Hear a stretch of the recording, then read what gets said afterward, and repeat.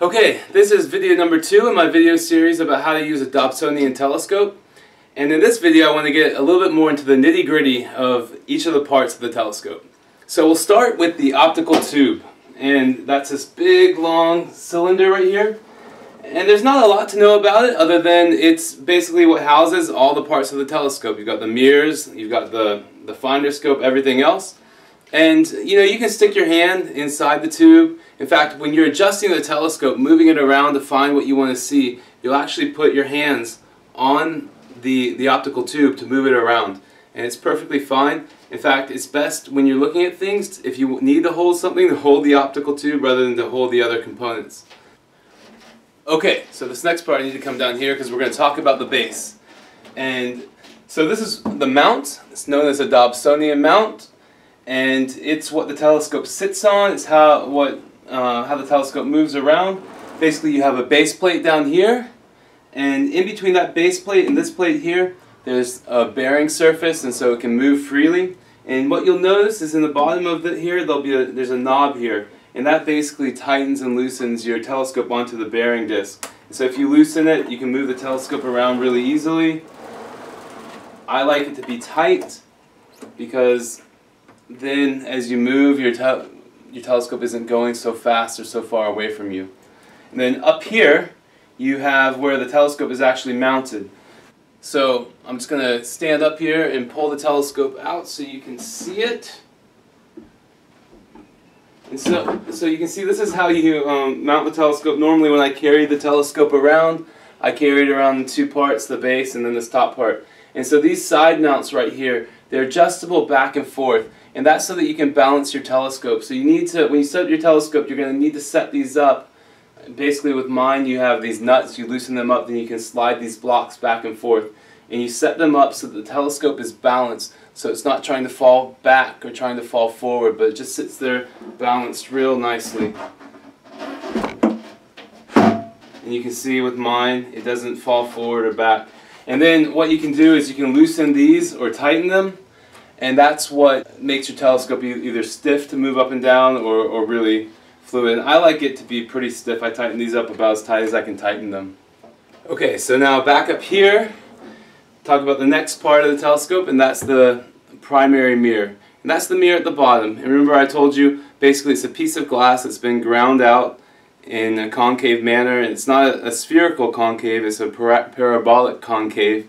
And it's where all the light comes to, and then it's the part that actually focuses the light into a single point. And this is a 1200 millimeter focal length telescope. So that means that when the light hits that mirror, it bounces off 1.2 meters, and at that point of 1.2 meters, all the light has converged into a very small point. The important thing to know about the primary mirror is that it needs to be aligned properly. And I'm going to teach you more about how to do the alignment. It's called collimation later. But basically you can see on the base of my telescope you have these locking knobs. There's 3. And when you need to collimate the telescope, when you need to adjust the mirror, you loosen these 3 knobs. And then these other 3 knobs they have springs, and you use them to adjust the alignment of the mirror until you get it to where you want it. Now, the next thing we'll talk about is the secondary mirror. And this is the mirror at the top that's at a 45-degree angle. And if you stick your hand in the telescope, make sure you just don't touch the mirror because you'll make it a little bit dirty. It'll probably won't affect it too much, but you want to keep it as clean as possible, and you don't want to have to ever clean the mirrors if possible. Now this one also needs to be adjusted, needs to be aligned properly.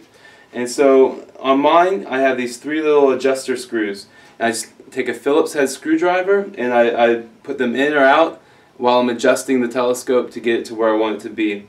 And I will show you how to do that later as well. The next part we'll talk about is the finder scope. And this is actually a refractor telescope. So you have the reflector on the bottom and then a little refractor up top. And there's different types of finder scopes. Mine is just a straight telescope and it has a crosshairs inside. So what I'll do when I want to look at something, let's say I want to look at Jupiter. So I look through the finder scope, I find Jupiter, and I put Jupiter right in the center of the crosshairs. And then once I have that aligned, then I know that my telescope is aligned to it, and I can look through the eyepiece and see Jupiter. Now this takes alignment too. Just like the scope in a gun, you have to align it so that you hit your target correctly. And so you can see on this one, there's a couple of adjuster screws right here. And so what I'll teach you more about aligning that later, but that's another thing that you'll have to do is align the finder scope. The next part is the focuser. And so this is the focuser right here, and you can see with the big knob here, it goes in and out really fast. That's the coarse adjustment. And then you have the fine adjustment, which is the smaller knob.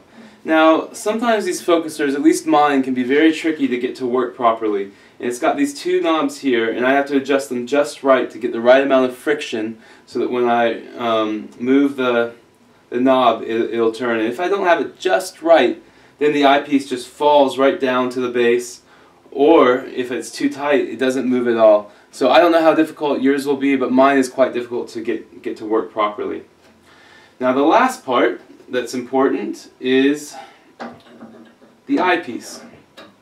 Now the eyepiece is what you actually look at to look at the stars. And it's basically a magnifying glass, or a microscope. It's a microscope to look at the light. So the light's been gathered down to one little point. Remember I talked about the focal length here? And so when the focal length of the telescope meets the focal length of the eyepiece, then you'll get a really good crisp view. And so when I say the focal length, all eyepieces have their focal length written on them. This one's 17 millimeter. You have 5 millimeter, you have 20 millimeter, 25 millimeter, 40 millimeter.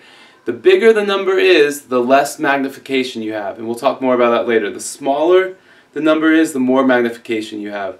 So for instance, if you want to look at the moon, it's really big in the sky, so you might want a 30 millimeter eyepiece depending on the focal length of your telescope.